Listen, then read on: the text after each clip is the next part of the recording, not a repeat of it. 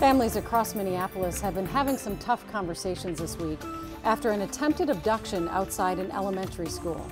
Thanks for joining us tonight. The child involved escaped, but now, 2 days later, the suspect still hasn't been caught. The incident has led to discussions in classrooms and homes, maybe even yours.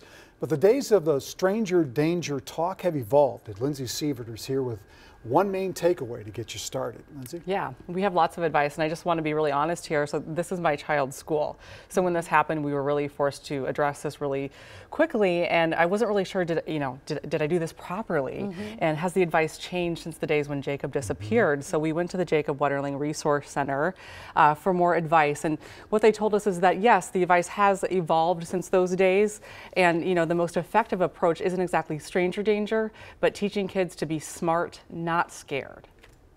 I first check in with my parents to see if it's safe for me to help. At the Jacob Wetterling Resource Center, as a former classmate of Jacob and a parent herself, It's called I Can Play It Safe. Allison Fay wrote this book, Safety, a lifelong chapter. So often when I'm teaching parent classes, people are so afraid to have this conversation. A little more than 100 stranger abductions happen in the U.S. each year, and after this week's attempted abduction outside Lake Harriet Lower Elementary, So these types of cases are rare. Allison wants families to remember one phrase. We don't go anywhere with anyone who doesn't let us check first. She tells kids, listen to that uh-oh feeling.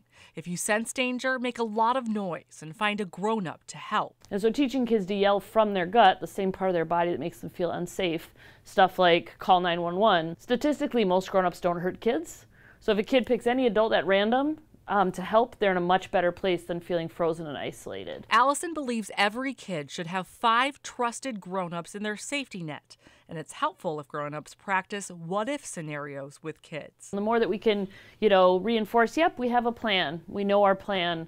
We're on top of the plan. And a really good book for parents is called Protecting the Gift by Gavin Nebecker. He does a great job of going in specifics and using a lot of what-if scenarios to help equip kids. And last, take to heart words from Patty Wetterling. So it's one that I just echo from her, is that you're special and no one has the right to hurt you. Every kid is special. Every kid deserves to be safe.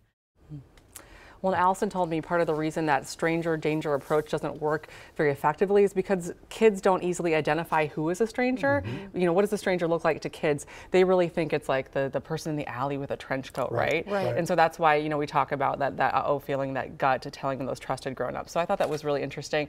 And again, most abductions are by someone that the child knows in the U.S. Right. So She's great. I love that advice. And I love her saying, too, statistically, most adults are going to help you. So just find an adult. Yeah. Don't worry so much about finding the right adult. Just find another adult. Yeah.